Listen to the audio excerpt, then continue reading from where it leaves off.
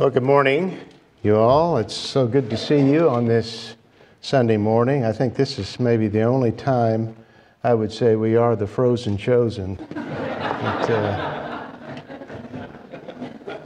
hope I never say that again. Did Mike Black not say that?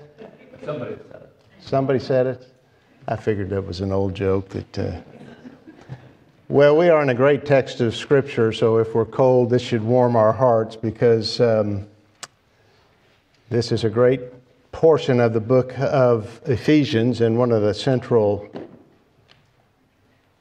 themes or subjects that Paul speaks on, the mystery. I'm going to take a rather lengthy text because it all holds together. It's a text that I think needs to be taught in this extent. Chapter 3, verses 1 through 13. For this reason I, Paul, the prisoner of Christ Jesus, for the sake of you Gentiles, if indeed you have heard of the stewardship of God's grace, which was given to me for you, that by revelation there was made known to me the mystery, as I wrote before in brief. By referring to this, when you read, you can understand my insight into the mystery of Christ, which in other generations was not made known to the sons of men, as it has been revealed to his holy apostles and prophets in the Spirit, or we can translate that by the Spirit. To be specific, that the Gentiles are fellow heirs and fellow members of the body and fellow partakers of the promise in Christ Jesus through the gospel, of which I was made a minister according to the gift of God's grace, which was given to me according to the working of his power. To me, the very least of all saints, this grace was given to preach to the Gentiles the unfathomable riches of Christ, and to bring to light what is the administration of the mystery, which for ages has been hidden in God who created all things, so that the manifold wisdom of God might now be made known through the church to the rulers and authorities in the heavenly places. This was in accordance with the eternal purpose which he carried out in Christ Jesus our Lord, in whom we have boldness and confident access through faith in him. Therefore, I ask you not to lose heart at my tribulations on your behalf, for they are your glory. May the Lord bless this reading of his word and bless our time of studying it together. Let's bow together in prayer. Hamlet told his friend and schoolmate, "There are more things in heaven and earth, Horatio, than are dreamt of in your philosophy." That's a quote you've probably heard many times. Modern materialists don't like that quote. They dismiss that statement. It suggests something that they don't want to hear or don't believe, and that is that there's something beyond the material. But Paul would have liked it. He believed it. He taught on some of those things in Ephesians chapter 3, verses 1 through 13. He didn't believe in ghosts like Hamlet did, but he wrote of angels and tells of the manifold wisdom of God. But all of that comes under a larger subject, which is the mystery. Who doesn't like a mystery? A sleuth like Sherlock Holmes or Hercule Poirot. It's a hard name to pronounce. These men with these preternatural, these uncanny abilities to find clues and solve cases. Well, we all like that. But that's not the mystery Paul reveals in Ephesians chapter 3. He didn't figure it out. It couldn't be discovered by logic and study. The mystery, Paul wrote, was a secret hidden in God, he said. So it could only be known by special revelation, and it had been revealed to him and the apostles. It came as a shock to many in the church. It took time for them to adjust to it. Paul has given some indication of it in the previous chapter, but in the third chapter, in verse 6, he states it plainly. Gentiles are fellow heirs with Jewish Christians. The two are spiritual equals. That's the subject, which he introduced by reminding them in verse 1 that he was a prisoner. They knew that. He was in Rome. He was a prisoner of Caesar. But Paul called himself a prisoner of Christ, meaning a prisoner for Christ. Due to Christ, due to preaching Christ, preaching the gospel, but also he added that he was a prisoner for the sake of you Gentiles. It was because of the mystery and the privilege he was given of preaching it to the Gentiles across the empire that got him in trouble with the Jews and landed him in prison. Luke recounted it fully in Acts chapters 21 and 22. Paul had gone to Jerusalem with a gift from the Gentile churches of Macedonia and Corinth to help the poor Jewish saints. It was an expression of Gentile love for them and equality with them. While there, he went to the temple to worship when he was recognized by some Jews from Asia, probably from Ephesus. A mob seized him, would have killed him, when the Roman soldiers rescued him. Safely in their custody, he asked to be allowed to speak to the crowd. He recounted his history as a rabbi and a persecutor of the church and his conversion on the Damascus Road in a bright light. I fell to the ground, he said, and heard a voice saying to me, Saul, Saul, why are you persecuting me? I answered, who are you, Lord? And he said to me, I am Jesus the Nazarene. The Jewish crowd listened to him very carefully.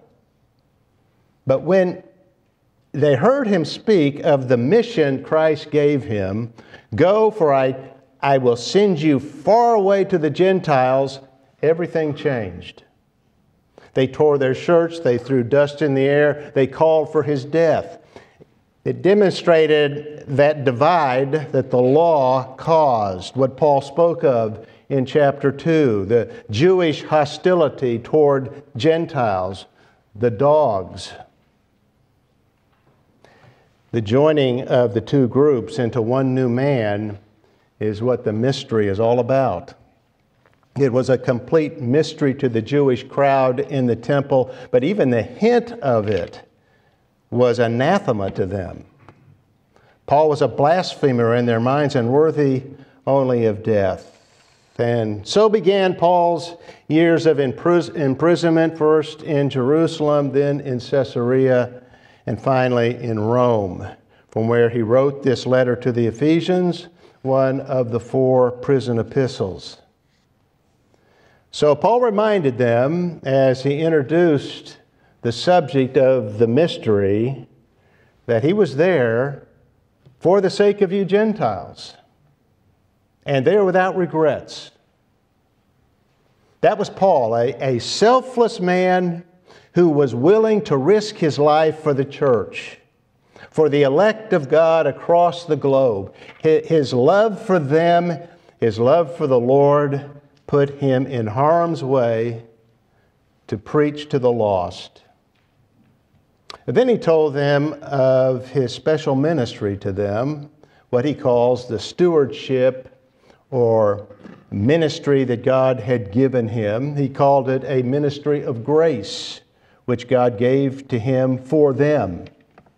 Paul was made a steward or manager of the gospel and its message to the Gentiles. In that role, he was given special revelation of the mystery. In verses 4 through 6, Paul explained to the Ephesians what he calls the mystery of Christ. He had explained a little about it in chapter 2 how Jews and Gentiles are united in Christ, who reconciled them to God in one body, making them all fellow citizens of God's household. But now in verse 6, he summarizes it.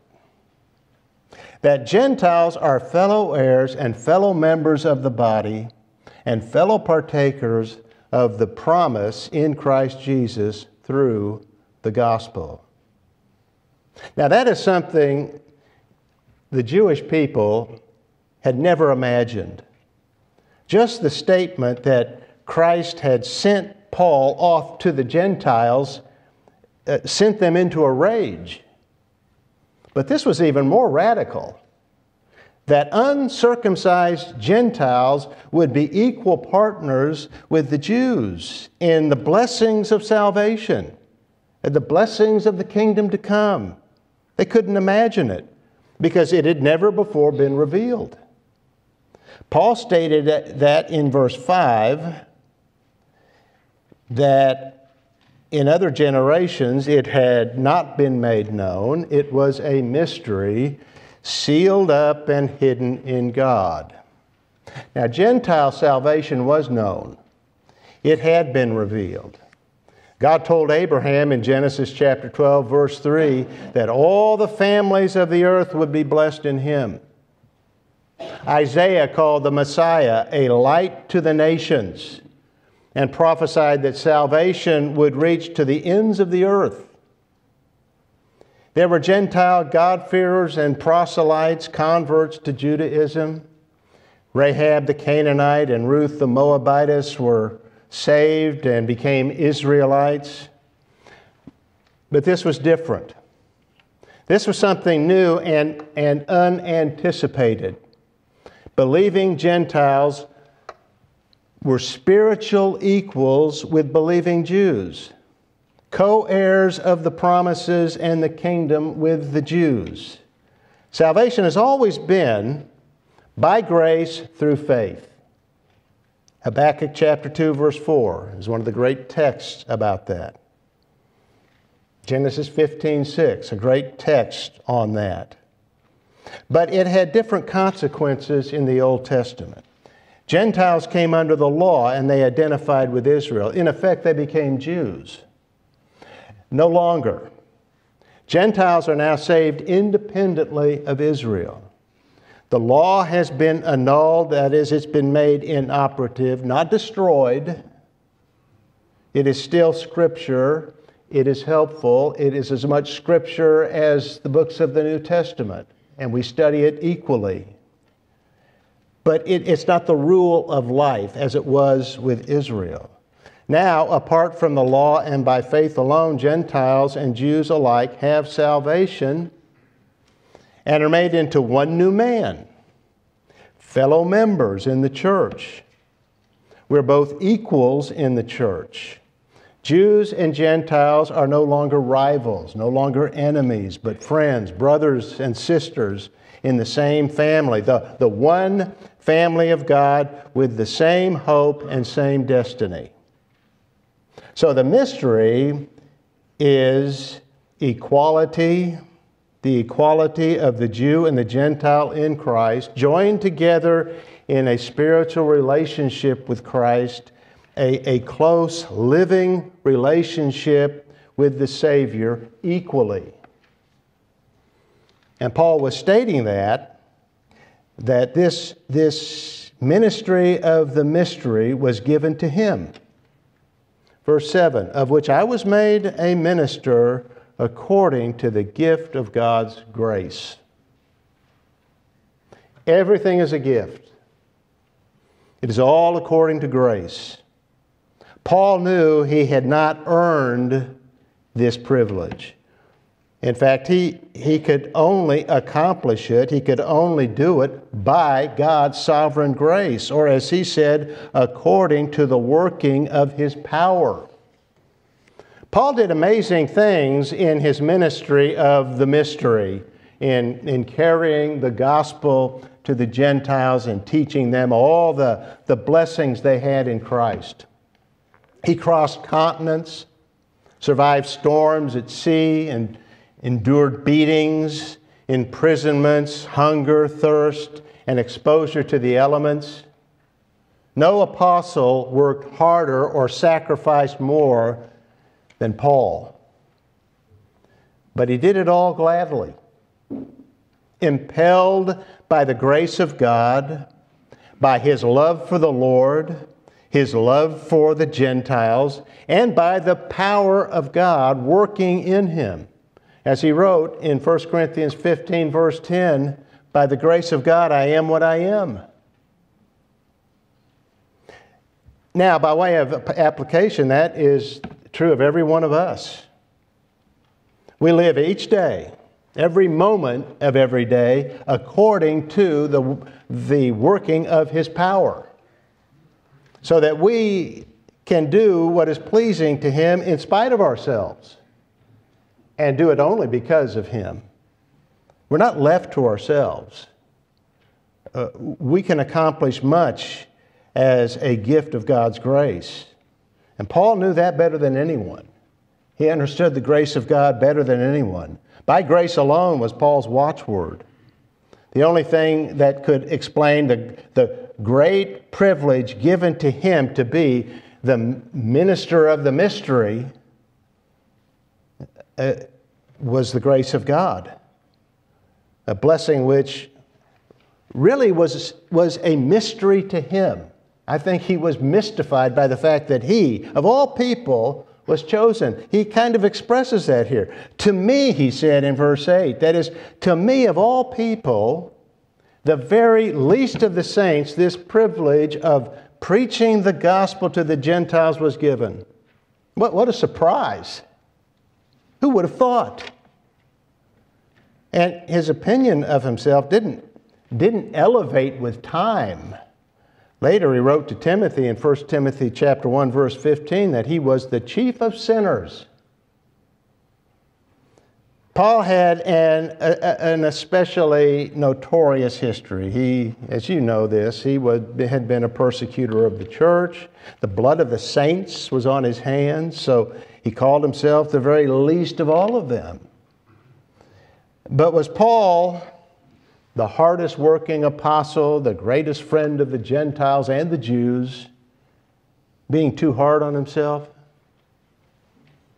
Was this just unhealthy self-loathing? Critics today would probably dismiss it as that, give some psychological explanation for Paul's feelings about himself, a disparaging description. But no one was more well-grounded and mentally healthy than the Apostle Paul. What he expressed here is what every believer in Christ will sense about himself or herself as we mature in the faith. We don't become more and more approving of ourselves and amazed at how wonderful we are. We realize how we're saved by the grace of God. Man's problem, our problem even as Christians, was stated by Anselm in the 11th century when he told his debate partner, "You have not yet considered the greatness of the weight of sin." You've heard me say that a number of times. It's a good one to learn and memorize. Paul had considered that. Paul understood that. And the more we understand God's grace, the more we will know ourselves, and the more we will wonder, why did God choose me? Why did Christ come into this world specifically to save me? The result of that self-reflection and understanding is not discouragement, it's not depression, but joy. Joy and a desire to serve the Lord because it is understanding the unconditional love of God. It's out of God's love that we have spiritual life and faith and forgiveness and have the hope of a glorious future and have meaning and purpose now in the present. The Lord has given us a mission. That's what Paul marveled over, that it was given to him to preach to the Gentiles the unfathomable riches of Christ. Every believer in Christ is in Him. That is, joined to Him in a living relationship, like a branch in a vine, as Jesus illustrated it in John 15.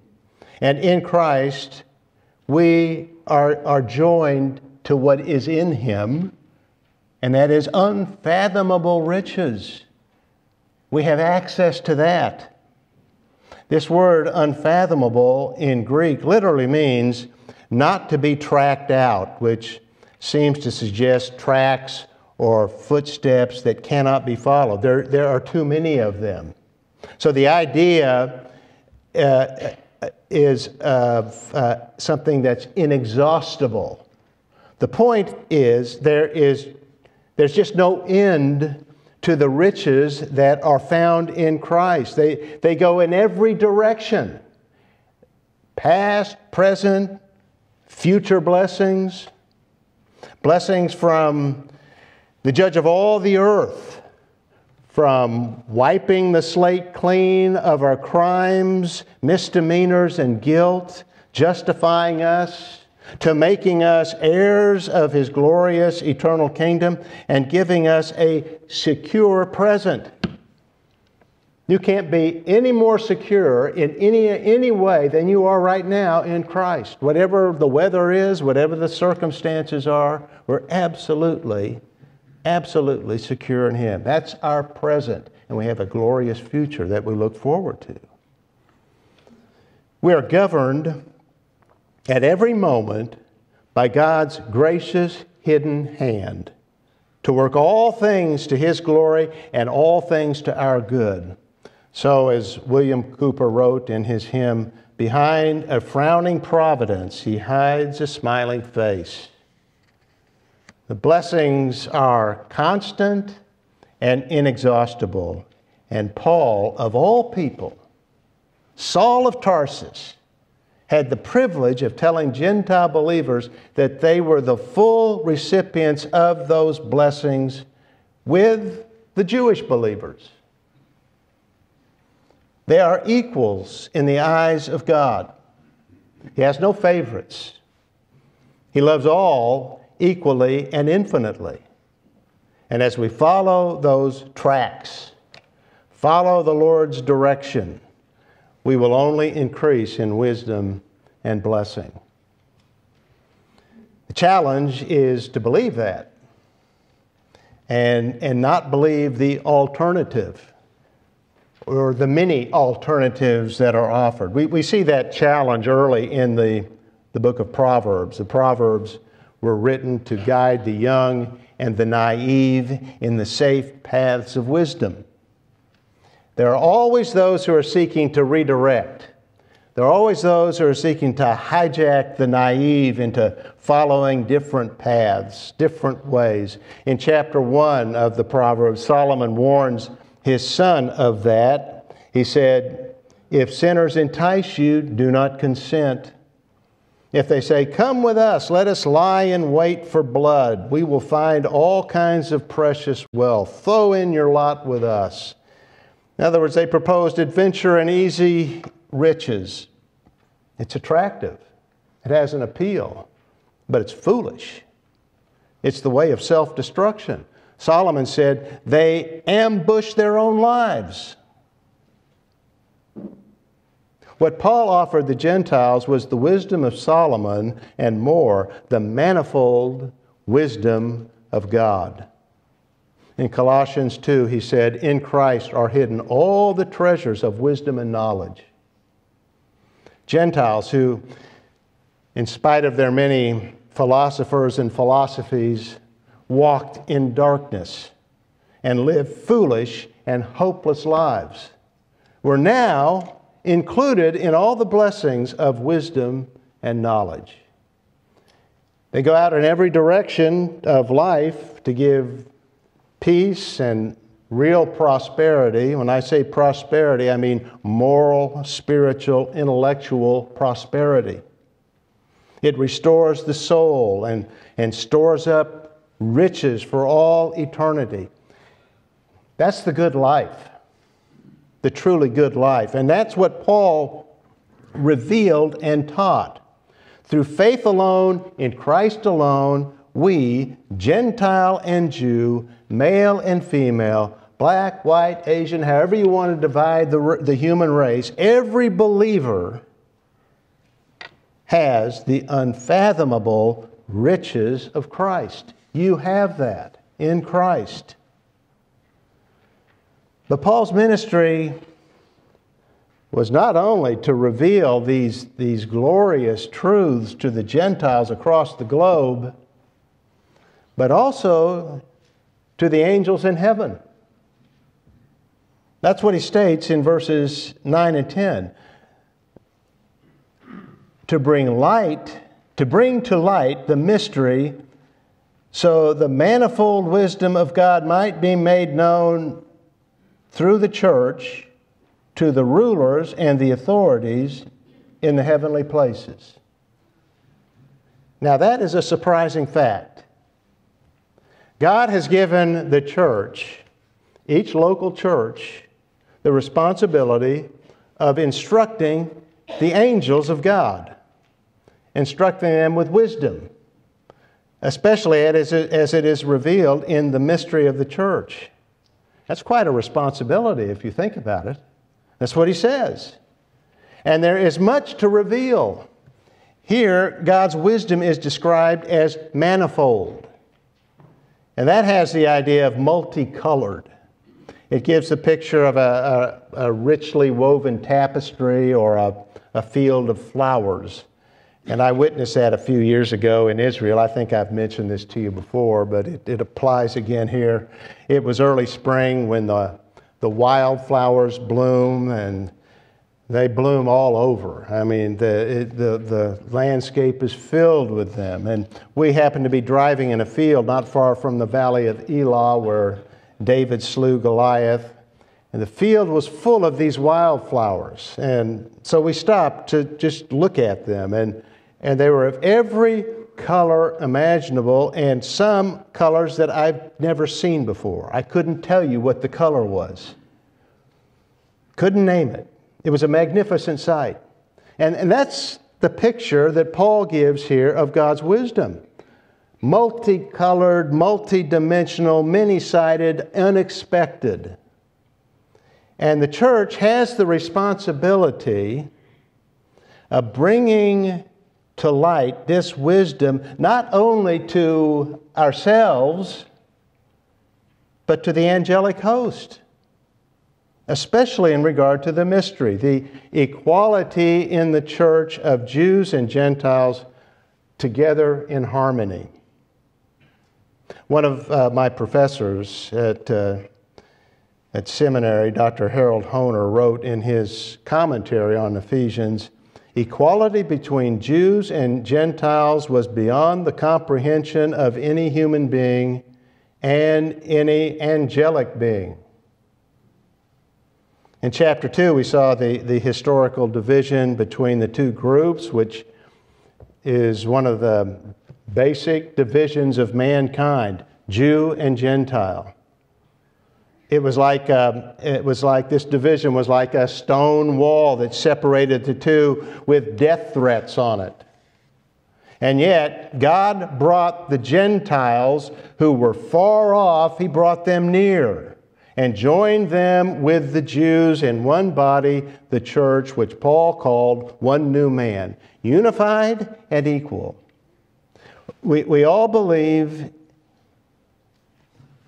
in the gospel, in Christ the Savior, and having believed in Him, we are joined in Him and put in the promise given to Abraham. All of us are put in that promise given to him, what Paul calls in Romans 11, verse 17, the rich root of the olive tree. We've been placed in that promise and promises given to him, given to Abraham and the patriarchs. We all now share the same life in the Holy Spirit, the same hope of the resurrection, the same hope of the future kingdom and of the eternal state, the new heavens and the new earth. We all have equal access to God in prayer. That is the unexpected, multicolored wisdom of God in the sovereign grace of God. And we're to proclaim it to all. And in so doing, in proclaiming it at this moment, we're instructing the angels. Not only do we teach it, though, we live it. There are more things in heaven and earth than are dreamt of in your philosophy. If God would give us eyes to see, as He did to Elisha's servant in Dothan, we might see the sky above full of the angelic hosts, horses and chariots of fire all around. They're here. If I read Paul correctly, they're here. Maybe a few of us here this morning, but this is a big congregation, bigger than we know. And we don't need to feel like we need to greet them. But I think what we should do is certainly greet one another. That is, we should exhibit the unity that we have for one another, the love that we have for one another, model the wisdom of God. They are watching and they are learning, and what they should see should match what they hear. And they should see this unity of the body and this love of the saints for one another, those who are placed in the family of God. And I would say this as well. You have their attention, not just in this place, but wherever we are. Whatever the situation may be, when we go through trials, what they see in you is what Paul spoke of in verse 7. And we'll refer to in verse 20, the power that works within us. They see God's grace. They see His enabling grace in us. We have a wider audience in life than we might realize. So if no one else notices your situation in life, your predicament in life, the trial that you may be going through, the personal challenges of life, well, they do. They see it. They see how you respond to it. They see God's work of grace in your life. When you respond well, they're instructed as they see the grace of God played out in our lives in various circumstances. We're never alone. So we need to live a life that's consistent with what he's saying here. It instructs the angels. The church is a work of His grace, His masterpiece of grace. The church is not an afterthought. It's not plan B that God had when Israel rejected plan A and rejected their Messiah. It was all carefully planned out from all eternity. No mistakes. It's all according to God's plan. According to verse 11, this is where the multi-purpose, manifold wisdom of God is seen in His eternal plan or eternal purpose in creating the church. And the great wisdom of His plan is revealed in how it was carried out which Paul said He did in Christ Jesus our Lord. And He did that on the cross when His Son redeemed a people for Himself. What an amazing thing.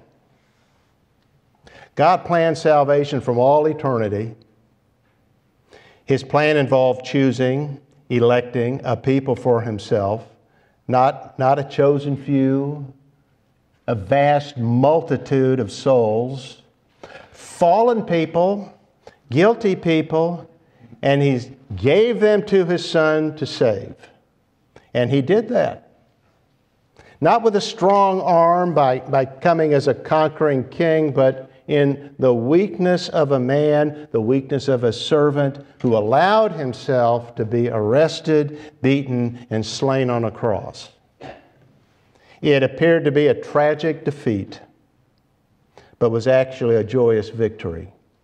when the godly one died for the ungodly, suffered their penalty in their place, and so secured life for them by his death. He achieved it. That's the wisdom of God in a plan no man or angel could have imagined. But in that way alone, God could be what Paul called him in Romans 3 verse 26, just and the justifier of the one who has faith in Jesus. That's grace. We have forgiveness. We have eternal life, hope now and glory for eternity, not through any work of our own, but the work of Christ alone, which we receive, not achieve, we receive through faith alone. That's the wisdom of God that Paul was given to preach to the Jews and the Gentiles and to bring to light to the angels. And we're to carry on that great work that's gone on for 2,000 years. Now we're part of it. In what we say and what we do. And we can do it with confidence. That's the assurance Paul gave in verse 12, because we are in Christ, the one who carried out the plan successfully. He will give us success as a result. And he does that by giving us access. In Christ, Paul said, we have boldness and confident access through faith in him. For all those that Christ has saved, he gives access to the Father. The judge of all the earth is now our Father who accepts us. We shouldn't doubt that. Again, he doesn't accept us based on what we've done, because if that were the case, then we'd all have reason to doubt that he's our Father at any given time. But that's not the basis of his acceptance of us. It's not what we've done. If that were our ground of acceptance, we'd have no acceptance. We could never be confident because we fail continually. The Father accepts us based on what Christ has done, which is complete and perfect, and Jesus said it succinctly and explicitly when he declared from the cross, "It is finished." We can add nothing to that. And to add something to that, Paul told the Galatians, is a different gospel and no gospel at all, and is a blasphemy. No, we are saved by grace alone, through faith alone, in Christ alone. And that is the basis of our boldness in coming to him. Not ourselves, not what we've done, but altogether what he has done. And so with such access, which is constant, we can ask the Father for help, and he will give it according to his perfect wisdom. And as Paul will later say in this chapter, more than we ask or think, beyond that. He gives it according to his perfect wisdom, gives us power for faithfulness and success in our mission. That's where the success comes from. This is why it's so important for us to understand who we are and what we are by God's grace and grace alone, and be men and women of prayer. We must be people of study, and we must be people of prayer. Can I look to him continually? And so with such access, which is constant, as I said, we ask the Father for help, and he will give it. He will give it according to his wisdom and power. Now, on that basis, Paul exhorts the Ephesians and us in verse 13 with strong encouragement. Therefore, I ask you not to lose heart at my tribulations on your behalf, for they are your glory. Paul concluded where he began, with his imprisonment and tribulations. He was a prisoner of the mighty empire that could crush the little apostle and leave those Ephesians without his guidance. That may have discouraged them. That may have frightened them. But Paul wanted them to be encouraged, not discouraged. He was not the prisoner of Nero, but as he said in verse 1, he was the prisoner of Christ. A prisoner for his service, but also Christ's possession. And so absolutely secure. Just as we all are, absolutely secure in Christ.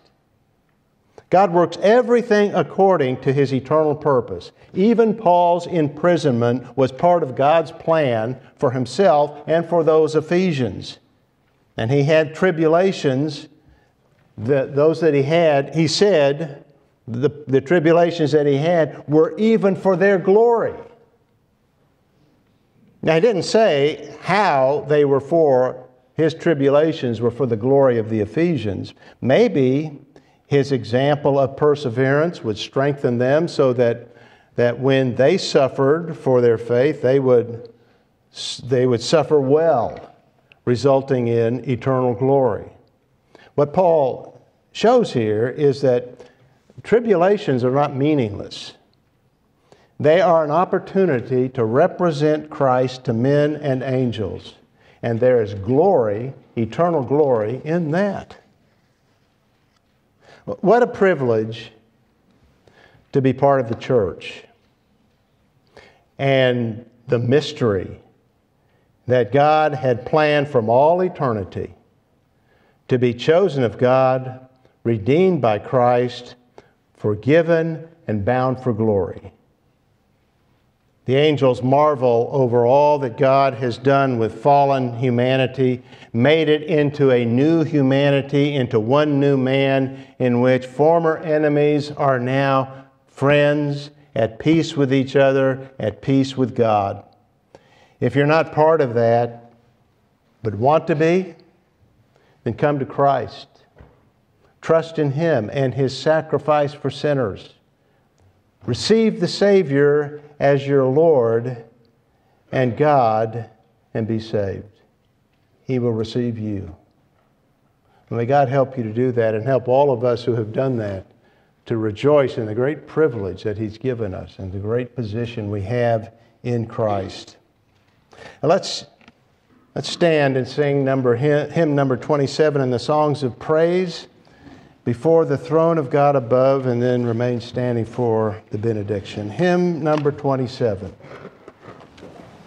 Father, we thank you for your Son, who is our Savior and our God, the eternal second person of the Trinity, who took to Himself a body and a human nature in order to sacrifice Himself in our place that we might have life. And now we're hidden in Him.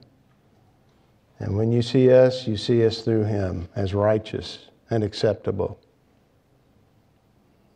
We can claim nothing for ourselves. It is all your grace, and we give you praise for that and thank you for it. Help us to understand it more and to live lives that would be consistent with that.